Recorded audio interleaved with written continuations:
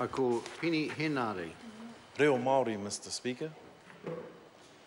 Tēnā koe te māngai o te whare tuatahi māku, ka tuku nātu ko ngā poroporo aki ki te hunga mate. Rātau kua ngaro atu ki te pō, rātau kua kapohia ake ai e te ringa kaho aitu ā, aitu ere, aitu kikini, aitu tāmaki.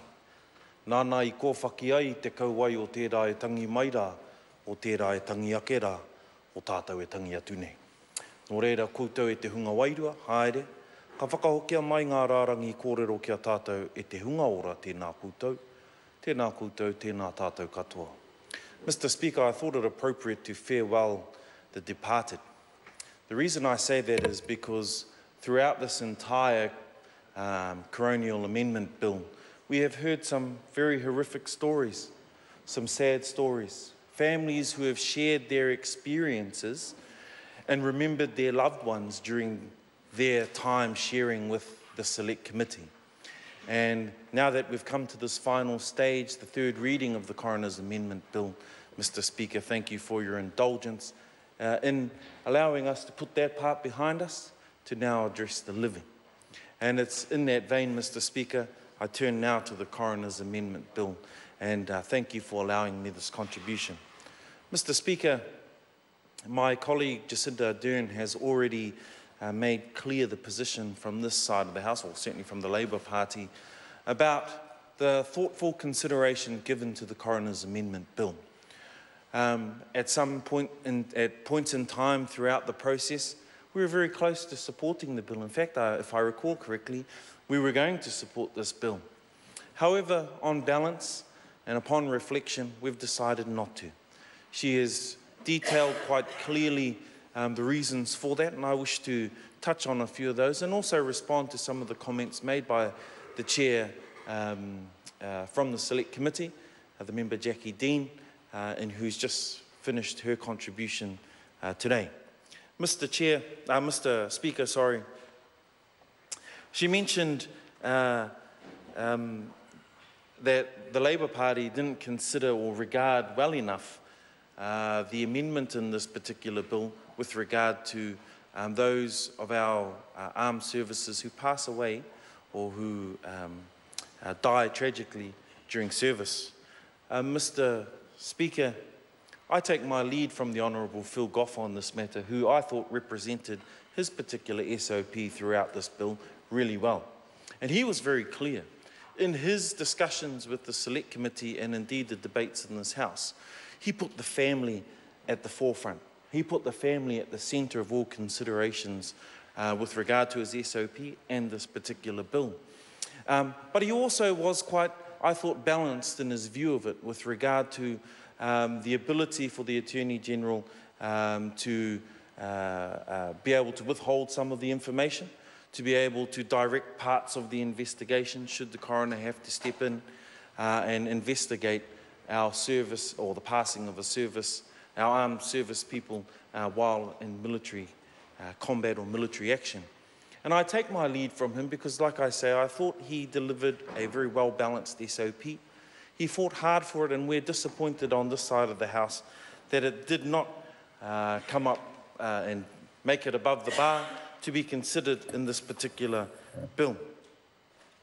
Mr. Speaker, my colleague Jacinda Ardern also spoke about the need for recommendations by the coronial system to be considered seriously and, at the very least, to be given an appropriate response, at the very least.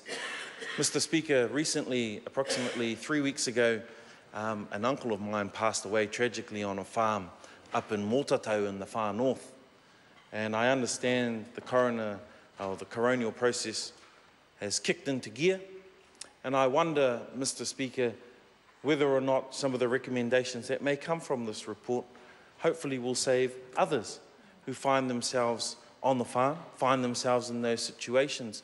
But what can we tell the New Zealand public to reassure them that the coronial process is, one, robust, two, well considered, and three, that the recommendations they make will keep New Zealanders safer, make processes better, hold people accountable, Mr. Speaker, and I'm reminded of a particular saying that says, we've got it here,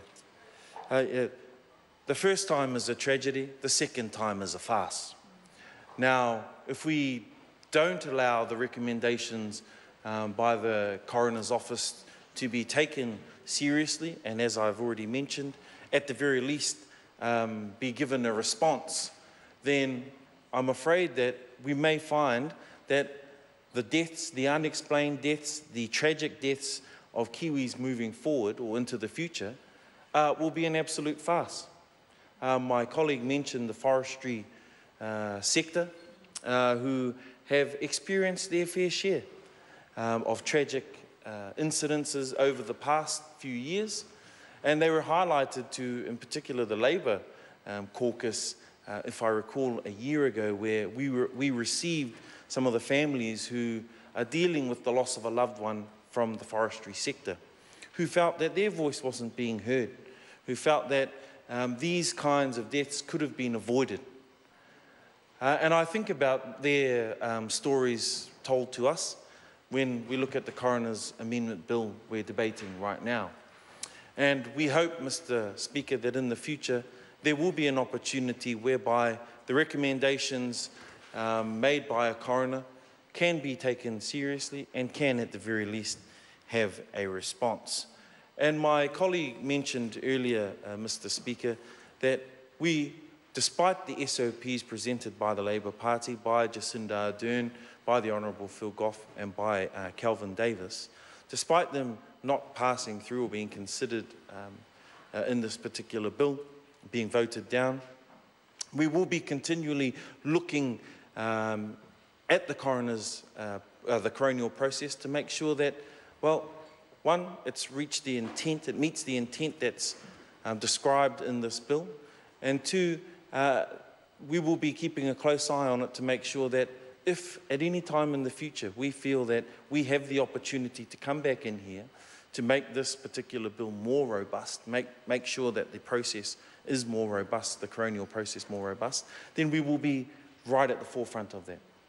And we want to reassure the New Zealand public that despite our opposition of the bill at this particular point in time, in the third reading, we do take it seriously.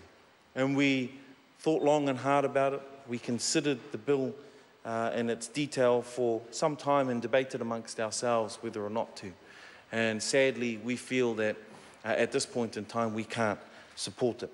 Mr. Speaker, just to my point around the recommendations, and Jacinda Ardern mentioned it briefly, and the particular study that we considered, thank you, Mr. Speaker, the New Zealand Coroner's recommendations 2007 to 2012, and the results of those recommendations over a 5-year period. There were 607 coronial inquiries that resulted in 1,644 recommendations. There were 309 recipients of coroner's recommendations.